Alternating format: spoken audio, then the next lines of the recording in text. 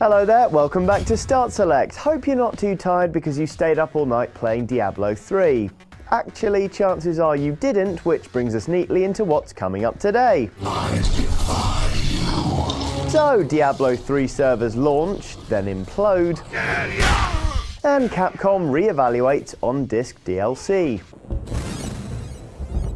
Hi there, first up, let's talk Diablo. The last one, Diablo 2, came out a decade ago. The latest, Diablo 3, was announced way back in 2008 and finally released everywhere except Russia last night.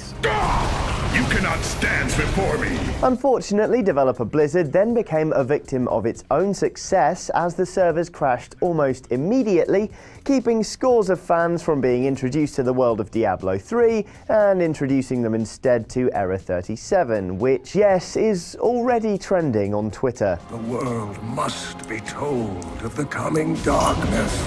The thing is, even if you're trying to play single player, your copy has to authenticate itself through Blizzard servers in order to become operational. No server access, no gameplay success.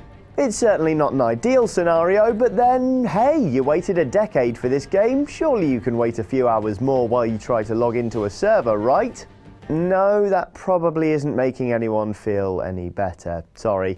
Anyway, rest assured the situation should resolve itself soon. Blizzard has taken Battle.net offline and launched more servers to deal with demand for authentication.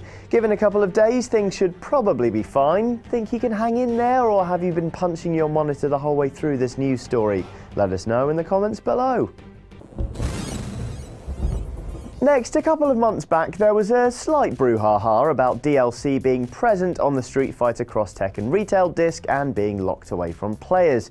You remember, it made half the internet react like this.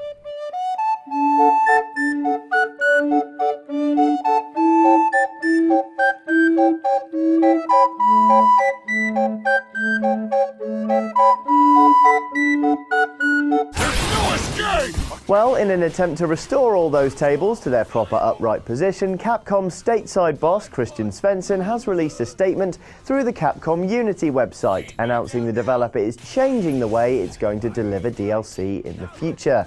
In a statement, Christian said, "We would like to assure you that we have been listening to your comments and, as such, have begun the process of re-evaluating how such additional game content is delivered in the future." Our expert industry analysis has led us to hope that where Christian says re-evaluating how such additional game content is delivered in the future, he actually means changing the ever-living out of how such additional game content is delivered in the future. Hey, we can hope. A cockatrice! But while Mr. Svensson says Capcom is changing its stance toward DLC being locked away on the disc, he also warns us we haven't seen the last of it for the time being. Dragon's Dogma, for instance, will feature some on-disc DLC.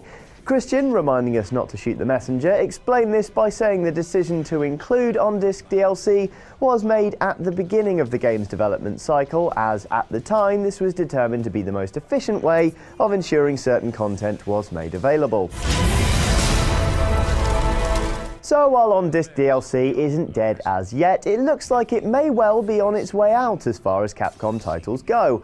What I want to know though is whether players are now planning to hack their way into that on-disc DLC with Dragon's Dogma in the same way they did with Street Fighter Cross Tekken, or whether the statement will be enough to convince them to let bygones be bygones. Please to feed the comment box below, for it is hungry. In the meantime, that's all from me. More Start Select tomorrow.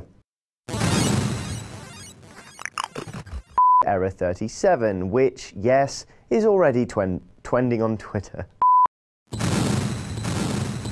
Hi there, thanks for sticking with us. You probably know the drill by now. If you want to watch more Start Select, you can click up here, and if you want to subscribe to GameSpot on YouTube, you can click up here.